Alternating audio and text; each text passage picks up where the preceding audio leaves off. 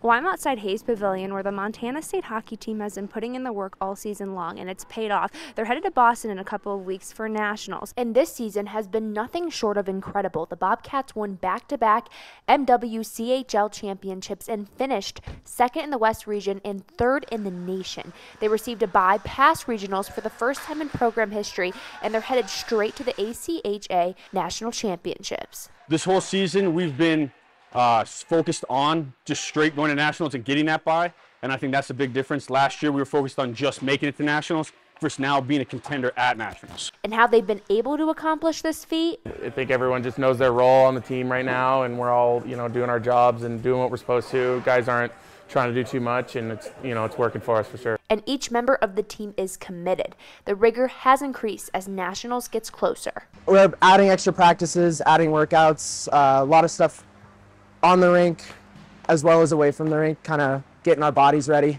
But for the Bobcats, they are more than just a team with a goal. They're a family that has been working day in and day out to better themselves and the team.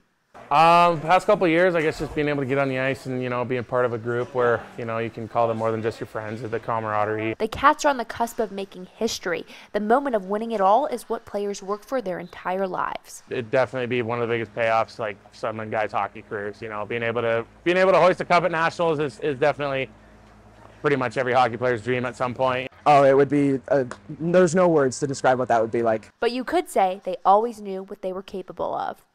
Dave, the head coach, said 5 years ago that this would be the year that we win it, and so it'd be really cool to 5 years later to be the actual team to win it. So that's pretty awesome. To help the team get to nationals, associate head coach Pete Cameron has created a GoFundMe for all donations. In Bozeman, Grace Lawrence, MTN Sports.